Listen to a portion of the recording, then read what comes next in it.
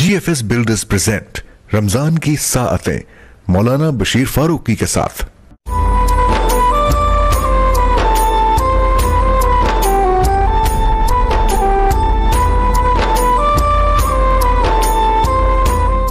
बिस्मिल्लाहिर्रहमानिर्रहीम। अल्लाहुम्मा सल्लि अला सय्यिदिना मौलाना मुहम्मद व बारिक वसल्लिम।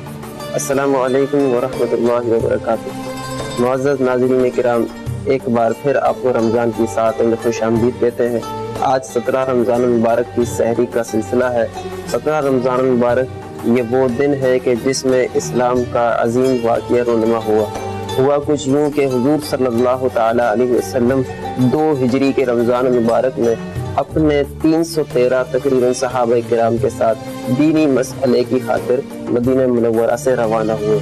अभी आप बदर के मकाम पर थे कि इतला मिली कि कुफार मक्का 1000 का लश्कर लेकर मुसलमानों से लड़ने के लिए आ चुका है। हुजूर सल्लल्लाहु ताला अलैहि वसल्लम ने मामले की नज़ाकत का अंदाज़ा लगाते हुए अपने सहाबा किराम से मशवरा किया कि अब जंग नागुज़ीर हो चुकी है। सहाबा किराम ने खुसूसन मुहाजिरीन सहाबा किराम ने हुजूर सल्लल्लाहु ताला अलैहि वसल्लम ने से अर्ज़ किया, या रसूल अल्लाह, आप जैसा हुक्म फरमाए हम आपके साथ लड़ने को तैयार हैं। मगर हुजूर सल्लल्लाहु ताला अलैहि वसल्लम अंसार सहाबा की राय लेना चाहते थे, क्योंकि अंसार सहाबा किराम दीन इस्लाम में नए नए दाखिल हुए थे और अंसार सहाबा किराम तादाद में भी ज़्यादा थे। हुजूर सल्लल्लाहु ताला अलैहि वसल्लम चाहते थे कि अंसार सहाबा किराम इस मौके की मुनासिबत से अपनी कोई राय दें। जब अंसार सहाबा को ये अंदाज़ा हुआ कि हुजूर सल्लल्लाहु ताला अलैहि वसल्लम उनसे राय लेना चाहते हैं, तो उन्होंने अर्ज़ किया, या रसूलुल्लाह सल्लल्लाहु ताला अलैहि वसल्लम, हम वो कौम मूसा नहीं कि जिन्होंने हज़रत मूसा से अर्ज़ किया था कि आप जाएं और आपका अल्लाह जाए और वो लड़े, हम तो यहाँ बैठे हैं। बल्कि हम ऐसे नहीं, हम तो आपके आगे भी लड़ेंगे, आपके पीछे भी लड़ेंगे, हम आपके दाएं भी लड़ेंगे, हम आपके बाएं भी लड़ेंगे। आप जैसा हुक्म इरशाद फरमाएंगी हम उस तरीके से करेंगे। हुजूर सल्लल्लाहु ताला अलैहि वसल्लम अंसार के इस जज्बे को देखकर निहायत मसरूर हुए। नाज़रीन, मुसलमानों की हालत क्या थी? मुसलमान जंग के लिए नहीं चले थे, बल्कि वो तो किसी और मकसद के लिए चले थे। इससे अंदाज़ा लगा लें कि तकरीबन 313 असहाब कोई जंग के लिए नहीं जाते और मुसलमानों के पास सिर्फ 8 तलवारें, 6 ज़रा, 2 ऊँट और 70 घोड़े थे। ये वो काफिला था कि जो जंग के लिए कतन नहीं चला था, मगर जंग की कैफियत पैदा कर दी गई थी।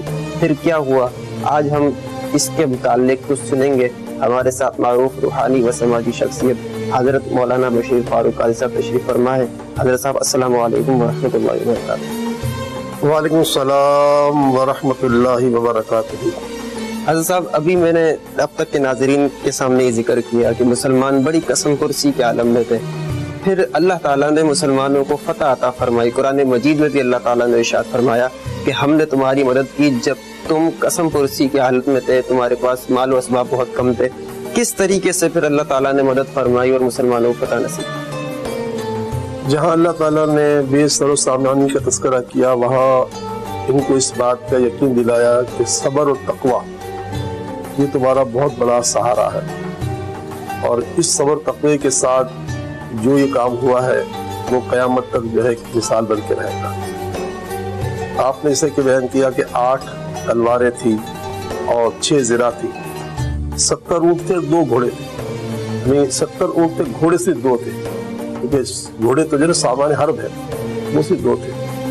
और सामने एक बाकायदा जंग के लिए आने वाला 1000 का लश्कर जर्रार, और बिल्कुल वो इस्लाम को सफ़े हस्ती से मिटाने के लिए आया था। यानी वो बिल्कुल ज़हन बन गया था कि अब आज के बाद इस्लाम का नाम लेने वाला कोई नहीं बचेगा। और इसकी एक बहुत बड़ी मतलब दलील हमारे प्यारे आका की दुआ भी है। जब आप सल्लल्लाहु अलैहि वसल्लम, जब आज 17वीं रात में, सुबह 17 रोज़े का दिन था, तो रात को अल्लाह ताला की बारगाह में आपने इतनी नाज भरी दुआ मांगी है कि हमने शायद अपनी ज़िंदगी में सरकार सल्लल्लाहु अलैहि वसल्लम की तारीख में इतनी नाज भरी दुआएं शायद नहीं सुनी, नहीं बल्कि हुजूर अलैहिस्सलाम के अलावा भी किसी से नहीं सुनी। अल्लाह, वो दुआ ये थी कि या अल्लाह, अगर तूने आज हमारी मदद नहीं की, यानी हम मुसलमानों को तूने आज नहीं बचाया, तो फिर क़यामत तक میرا نام لینے والا کوئی بھی بچے گا. بڑے مطلب یعنی کہ خلاصہ میری دعا کا یہ ہے کہ اس طرح کی دعا مانگی سرکار نے. اور یہاں یہ پیغام مل گیا کہ دعا اور دوا دونوں ضروری ہے. بعض اوقات آدمی کہتا ہے دوائی سب کچھ ہے. دیکھیں صبح جنگ تھی, رات کو میرے آقا صلی اللہ علیہ وسلم نے اتنے اونچے ہاتھ اٹھائے تھے کہ آپ کی بغل کی سفیدی نظر آ رہی تھی, اور آپ جو ہے مطلب بہت گر گلا کے دعائیں مانگ رہے تھے. پھر صبح آپ نے گھوڑے پر جو ہے وہ میدان کارزار میں تشریف لے گئے. مختصر کہنے کا یہ ہے کہ یہ جنگ مسلمانوں کی سب سے پہلی جنگ عظیم تھی, اور الحمدللہ اللہ تعالیٰ نے اس میں 3 اور 5 ہزار فرشتے بھیجے. اور پھر کیونکہ جب مسلمان مخلص ہو جائے تو پھر اس کو کسی چیز کا ڈر نہیں ہوتا. آپ نے دیکھا کہ جب وہ کسی طرح بھی جنگ کے لیے نہیں نکلے تھے اور سامان حرب بھی نہیں تھا ان کے پاس, اور ایسے میں اتنا خطرناک مارکا کرنا یہ کیسے ممکن تھا, لیکن ان کے دل و دماغ میں بات بیٹھ گئی تھی ہمارے ساتھ مصطفیٰ ہے, رسول اللہ صلی اللہ علیہ وسلم ہمارے ساتھ ہیں, پیارے آقا ہمارے ساتھ ہیں. تو جب حضور ہمارے ساتھ ہیں تو حضور کا رب بھی ہمارے ساتھ ہے. اور اخلاص کے ساتھ انہوں نے اپنے آپ کو جام شہادت نوش کرنے کے لیے پیش کر دیا کہ ہم یہ شہادت کا جام پی لیں گے, مگر ہم موسیٰ علیہ السلام کے لوگوں کی طرح نہیں کہیں گے اے موسیٰ تو لڑ اور تیرا رب لڑے, یہ نہیں کہیں گے. ہم اپنے آپ کو مٹا دیں گے, ہم آپ کے قدموں پہ جان دے دیں گے. اور یہ اس پہ کئی واقعات, ایک بڑا حیران کن واقعہ ہے. بہت سے لوگوں کے ذہن و دماغ میں یہ بات بیٹھ چکی ہے کہ غیب کی خبریں اللہ تعالیٰ نے کسی کو نہیں دی. حالانکہ قرآن میں اللہ تعالیٰ نے واضح کر دیا کہ اللہ تعالیٰ جو ہے وہ غیب کی خبریں اپنے پیاروں کو عطا فرماتا ہے, انبیاء اور رسول سے. بدر کا ابھی مارکا صبح ہونے والا تھا, تو یہ حدیث پاک ابو داؤد شریف میں بھی ہے اور دیگر حدیث کریمہ میں بھی ہے. اور اس کے راوی جو ہے حضرت انس بن مالک ہے, جو سرکار دو جہاں صلی اللہ علیہ وسلم کی بارگاہ میں 10 سال آپ کے گھر میں رہ چکے ہیں. آپ صلی اللہ علیہ وسلم نے جو ہے وہ رات کو جو ہے وہ ان مقامات پر اپنے صحابہ کو لے گئے اور نشاندہی کی کہ یہاں کل ابو جہل مرا پڑا ہوگا, یہاں عتبہ ہوگا, یہاں شیبہ ہوگا, یہاں ابی بن خلف ہوگا. ان نام اکیلے لیے اپنے کہ یہاں مرا پڑا. ابھی تو نہ مرا ہے نہ کچھ ہوا ہے. اللہ تعالیٰ نے اپنے پیارے حبیب کو اتنا غیب دیا تھا اپنے دستے قدرت سے کہ حضور کو پتا تھا کہ یہ کل مریں گے بھی, اور یہیں مریں گے, یہاں اس کی لاش پڑی ہوگی, یہاں اس کی لاش پڑی ہوگی, یہاں اس کی لاش. یہ ابو داؤد شریف میں حدیث پاک موجود ہے. اور اس کے بعد جب دوسرا دن ہوا تو پیارے آقا صلی اللہ علیہ وسلم کے صحابہ کہتے ہیں کہ ہم نے جہاں میرے آقا نے نشاندہی کی تھی کہ یہاں یہ مرا ہوگا, ہم نے 1 انچ دور اس کو وہیں نہ پایا, بلکہ وہ وہیں مرا ہوا پڑا ملا. پتا چلا کہ اللہ تعالیٰ اپنے انبیاء کو غیب کی خبر عطا فرماتا ہے. اور دوسری بات یہ پتا چلی کہ جب یہ مر کر ہلاک ہو گئے تو سرکار تشریف لے گئے کنویں کے پاس جہاں ان کی لاشیں پڑی تھی. تو لاشیں پڑی تھی تو وہاں سرکار نے فرمایا اے کفار تم بتاؤ تمہارے معبود سچے ہیں یا میرا رب سچا ہے. عمر نے کہا یا رسول اللہ یہ تو مرے پڑے کفار مرے ہوئے, یہ کیا ہم سنتے ہیں؟ تو آقا نے فرمایا اے عمر یہ تم سے زیادہ سنتے ہیں. پتا چلا کہ مرنے کے بعد آدمی سنتا بھی ہے, مطلب عام انسانوں سے زیادہ سنتا ہے. تو بہرحال اللہ تعالیٰ نے مسلمانوں کو سرفرازی عطا فرمائی. یہاں یہ پیغام ہے کہ صبر و تقوی انسان کو اپنے دامن سے وابستہ کرنا ہوگا. اگر مسلمان تقوی یعنی اللہ کی نافرمانی سے بچتا رہے اور پھر ڈٹ جائے تو کوئی طاقت اس کو جو ہے نقصان نہیں پہنچا سکتی. اللہ تعالیٰ بدر والوں کے صدقے جو ہے ہماری مغفرت فرمائے. صحابہ کرام میں سب سے بڑا مرتبہ خلفائے راشدین کا ہے, پھر عشرہ مبشرہ کا ہے, اور پھر بدری. سبحان اللہ, ماشاء اللہ, شکریہ حضرت صاحب. ناظرین آپ نے سنا کہ بدر کے میدان میں اللہ تعالیٰ نے پھر فرشتوں کو بھیجا اور مسلمانوں کی مدد فرمائی. اس سے پتہ چلتا ہے کہ انسان اگر اللہ اس کے رسول اور اس کے دین کے لیے کوشش شروع کر دے تو اللہ تعالیٰ اسے بے آسرا نہیں چھوڑتا. مسلمان اپنی طاقت کو نہ دیکھیں, اپنی حیثیت کو نہ دیکھیں, بس یہ دیکھیں کہ ہمیں اخلاص کے ساتھ اللہ اور اس کے رسول کے لیے کام کرنا ہے. تو یقیناً آج بھی اللہ کے فرشتے نازل ہو سکتے ہیں جو مدد کریں مسلمانوں کی اور مسلمانوں کو فتح نصرت سے فیضیاب کریں. بس ضرورت اس امر کی ہے کہ ہم وہ تقوی اختیار کر لیں اور وہ اخلاص اختیار کر لیں جو ہمارے آقا علیہ الصلوۃ والسلام نے اپنے صحابہ کرام کو جس کی ترغیب دی تھی۔ ناظرین، اللہ تعالی ہمیں غزوہ بدر کے ان واقعات کو یاد رکھنے کی توفیق عطا فرمائے۔ دیکھیں، اسلام کے یہ ایونٹ ہوتے ہیں، یہ چیزیں ہوتی ہیں جو مسلمانوں کو یاد رکھنی چاہیے۔ مسلمانوں کو جب یہ چیزیں یاد ہوتی ہیں تو وہ اپنی تاریخ، جو قوم اپنی تاریخ یاد رکھتی ہے وہ ترقی کی منازل طے کرتی رہتی ہے اور وہ پھر بدلتی نہیں ہے، لیکن جو قوم اپنی تاریخ بھول جاتی ہے وہ اپنا آپ بھول جاتی ہے، وہ خود بدل جاتی ہے، وہ دوسروں میں تبدیل ہو جاتی ہے۔ تو ناظرین، میں دعا کرتا ہوں کہ اللہ تعالی ہمیں غزوہ بدر کا جو تقوی اور جو طاقت اور جو مدد اللہ تعالیٰ نے وہاں عطا فرمائی تھی، اہل پاکستان اور اہل اسلام کو بھی عطا فرمائے۔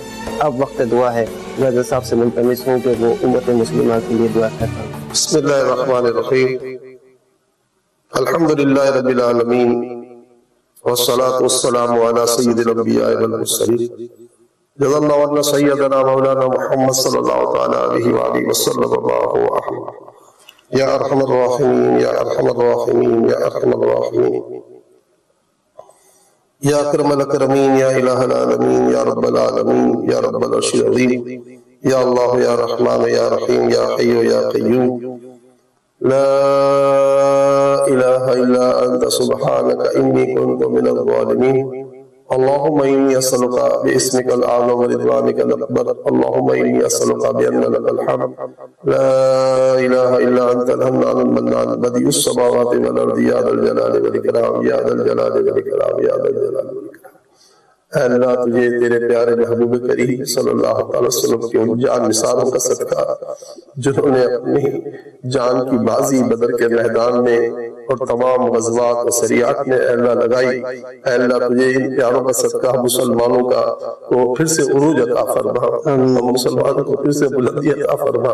یا اللہ، یہ نہت اصحاب جن کو پروردگار عالم تو نے جذبہ شوق شہادت دیا اور جنہیں مصطفیٰ جان رحمت کی رفاقت نصیب ہوئی اور ایمانی حلاوت اور تقوی اور صبر کا نور تو نے عطا کیا، اور وہ انہوں نے اسلام کی پہلی جنگ عظیم میں ایک مثالی کامیابی حاصل کی، اور تو نے ان کے لیے آسمان سے فرشتے بھیجے۔ پروردگار، ہم مسلمان تجھ سے فریاد کرتے ہیں اپنے پیارے محبوب کے صدقے، اصحاب بدر کے صدقے اور تمام پیاروں کے صدقے تو ہماری امداد فرما، تو ہماری مدد فرما۔ ہمارے حالات بہت ابتر سے ابتر ہوتے چلے جا رہے ہیں، پورا عالم اسلام تکلیف میں ہے، پاکستان ہو یا افغانستان ہو یا پروردگار عالم عراق ہو یا شام ہو، یمن ہو یا لیبیا ہو، فلسطین ہو یا کشمیر ہو، ہر جگہ مسلمان تکلیف میں ہے۔ مسلمانوں کا خون بے دریغ بہایا جا رہا ہے، مسلمان بڑی اذیت کی زندگی کاٹ رہے ہیں۔ اے پروردگار، ہم مسلمانوں کو صبر و تقوی کی دولت سے بالا بال فرما۔ اے پروردگار، ہمارے حال پر رحم فرما، ہمارے حال پر رحم فرما۔ یہ ماہ رمضان ہے، رمضان کی راتیں ہیں، سحر کے وقت کی پروردگار عالم دعاؤں کو تو نے بڑا مرتبہ دیا ہے، اور سحر کے وقت دعا مانگنے والوں کا تو نے قرآن پاک میں تذکرہ کر دیا ہے۔ اے پروردگار، سحر کے وقت کی دعا مانگنے والوں کا صدقہ ہماری بھی یہ دعائیں قبول فرما کہ ہماری بھی مغفرت ہو جائے، ہمارے ماں باپ کی مغفرت ہو جائے، پوری امت کی مغفرت فرما دے، سب کے گناہوں کو معاف کر دے، سب کو عذاب قبر سے بچا لے، دوزخ کی آگ سے بچا لے۔ سحر کے وقت تو اعلان فرماتا ہے کہ ہے کوئی توبہ کا طلبگار، تو پروردگار ہم اپنے گناہوں کی معافی مانگتے ہیں، اپنے گناہوں سے توبہ کرتے ہیں، تو ہماری معافی قبول فرما، تو ہماری توبہ قبول فرما۔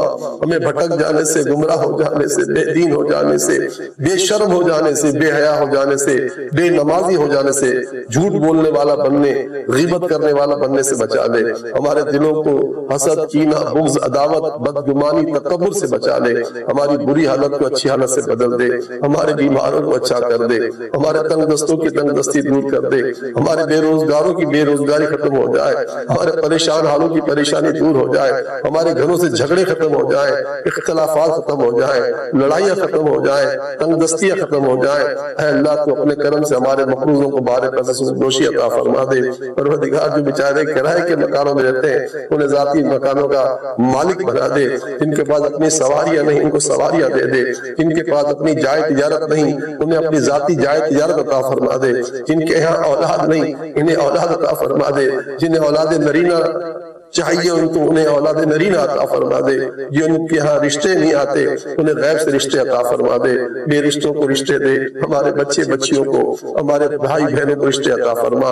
اے اللہ تو اپنے کرم سے ہمارے گھروں میں امن کر دے، سکون کر دے، چین کر دے۔ سیدہ کائنات حضرت فاطمہ زہرا رضی اللہ تعالی عنہا کا صدقہ ہمارا گھرانہ بھی جنتی بنا دے، جنتی بنا دے، جنتی بنا دے۔ جو کچھ ہم نے تجھ سے مانگا ہے تو اپنے کرم سے عطا کر دے، جو نہیں مانگا بھی نہیں مانگی عطا فرما دے۔ آمین یا رب العالمین۔ وصلی اللہ تعالی علی خیر خلقہ محمد وعلی آلہ واصحابہ اجمعین برحمتک یا ارحم الراحمین۔